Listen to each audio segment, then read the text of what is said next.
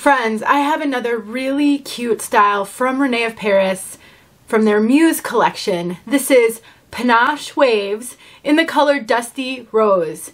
Oh my goodness, you guys. Well, she's super cute, but she's a super bad face flopper. And I want to take heat to this one so badly, but I gotta film my review so that you can see her the way she came to me. And then I'm going to do a Tip Tuesday because this one is just too darling not to mess with. If you want to know more about Panache Waves or this color, Dusty Rose, you know what to do.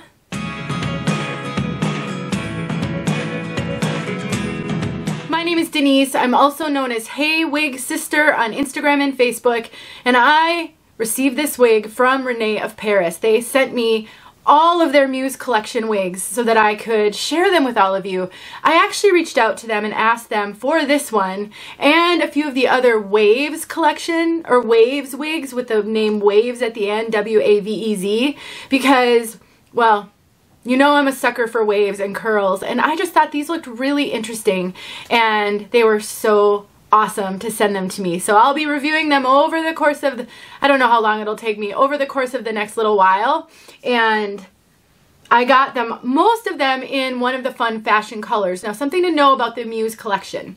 It is a fashion wig line and they mainly come in fashion colors.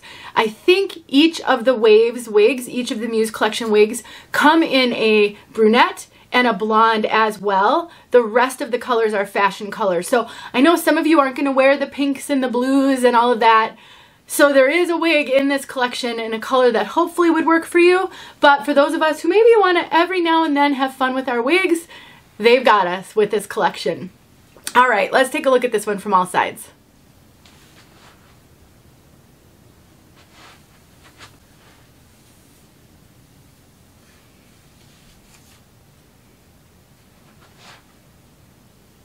Alright, I wasn't kidding when I said I want to take heat to this one so badly. Now, this one is a significant face flopper, as you can see over here, and we've got kind of a wayward curl over here. Now, let's talk about that. This wig has a lace front and a mono part.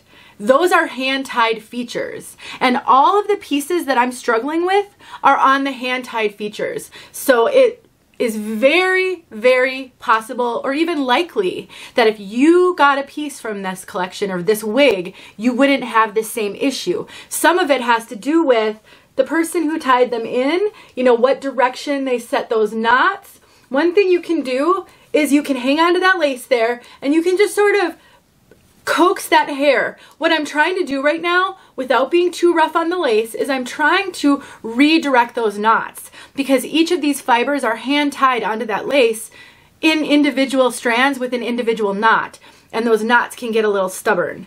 But if that isn't enough, it may take a little while, it may take a few times, then I can use heat on this because it is a heat-friendly piece. And what I would do, and what I will do, is take a hot comb and just get that hot comb right in there at the root. I don't want to run it all the way through because I don't want to ruin the wave, but I do want to get this to stand up a little bit more. Likewise, over here, I want to get that back a little bit more as well, and I will do the same with that. I'll film it so that you can see it, but I have done this in other videos. I'll grab a few of those links and put them below so that you can just go check it out. Knowing how to make these wigs your own, work with them, is really critical to your success on this journey. If you don't know how to do these things, and you would get a wig like this and you wouldn't be able to wear it, or maybe you would even send it back and it could be a really cute piece that you end up loving with just a few tweaks. Now let's take a look at that lace front that I was telling you all about right there. So you can pull this up off your face. If you are like me and you love to kind of take wavy pieces and sort of claw clip the front up so that the waves can all spill down in a cascade with a lace front, you can absolutely do that. We also have a mono part. It's a left part. Left going over to the right. Let's take a look inside this cap. I think they did a really good job on this piece. Aside from some of those floppers, it's a really cute style. There's that lace. It's not an extended lace, so you've got just a little bit of real estate there, but I think that's fine for this style. We've got ear tabs with soft material and bendable stays. no extended nape, and we've got bra strap or pull adjusters. The rest is open wefted. Now, this is fitting me big, so I'm gonna cinch these in so that I can not feel like it's gonna fall right off my head as I'm playing around with the hair. Rene of Paris is known for running kind of average-ish, maybe average petite, not quite average petite, but I would say depending on the style, it can be average to a little bit smaller than average. I think these are running really true to average. And what I've noticed is like fashion lines of wigs tend to run a little bit bigger.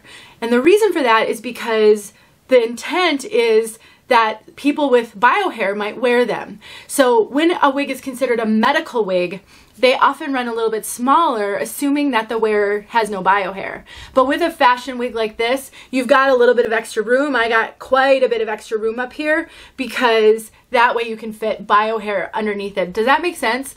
You know, I think anybody can wear any wig. You don't have to have medical hair loss to wear a medical wig, but there is some advantage to having a wig cap be a little bit bigger if the primary audience is going to have bio hair versus have it run a little smaller if the primary audience is not going to have bio hair. Hope that helps. That's sort of my 2 cents on the topic. I've never actually asked anybody, but that makes sense to me. And for my bang wears, you can absolutely cut a bang in this one.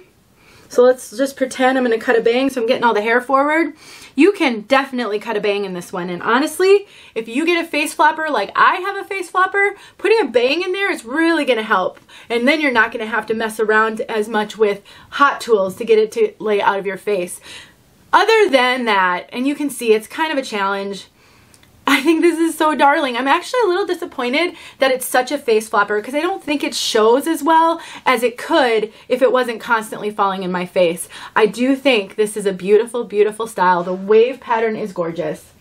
It does not have Permatease, but it does have a moderate, I would say a moderate to kind of moderate heavy density. It's not super high density, but it is has quite a bit of hair. I think that's also contributing to how much trouble I'm having with this front. In addition, I would say these fibers are a thicker fiber. Some wigs have really fine denier fibers, sort of like those of us with fine hair. Some wigs have a thicker, more substantial fiber, like people with thicker hairs. You know, everybody has thicker hair. Everybody has different hair. Some people have a lot of really fine hair. Some people have very little really fine hair. Some people have just thicker hair strands that makes their hair look a lot fuller and thicker than it is. I would say this wig is more like that, thicker hair strands. Overall, I like this wig a lot. I think a lot of women are really going to love it. If you can find a color that's going to work for you, I think this would be a super fun wig to play with. You can style it. I might even take my thinning razor and trim a few little face framing layers into this one. I'll have to think about that because I don't want to lose the waves, and definitely the waves are more toward the end, kind of middle down. But if you are someone who likes to make wigs your own, I think this one has a ton of potential. So just keep that in mind. It's my 2 cents. Not every wig is for every woman. In addition, with my 30% off coupon code, you can get this piece for under $115, for under $115. So for a fun fashion wig, but made with high quality Rene of Paris fibers, I think that's a great deal. All right, let's talk about this color, Dusty Rose. This is kind of a, almost like a coppery pink. It's got this pinkish, reddish, copper hue to it. It's really interesting and fun, and it's definitely dynamic. There's some lighter pieces, like more of a lighter pink versus some more coppery pieces, and then it's all on a dark root. Now for me, this dark root is perfect because of my bio hair. Therefore, I can wear this and blend my bio hair if I want to. I wouldn't consider this a pastel color. In my viewfinder, this is looking a lot more vibrant than it really is in person. So we're gonna get outside so that you can see this color outside.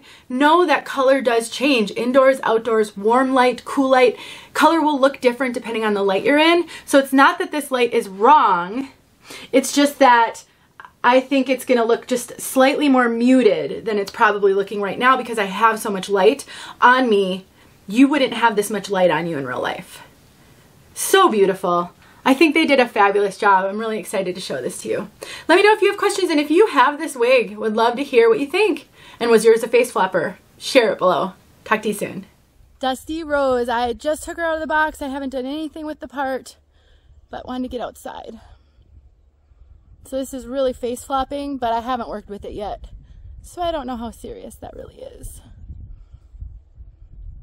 Beautiful. Kind of a, well, dusty pink. They call it Dusty Rose, but it's a really muted color.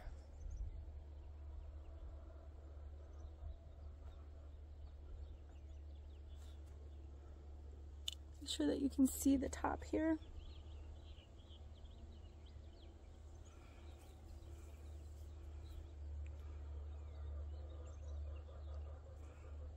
All right, there you go.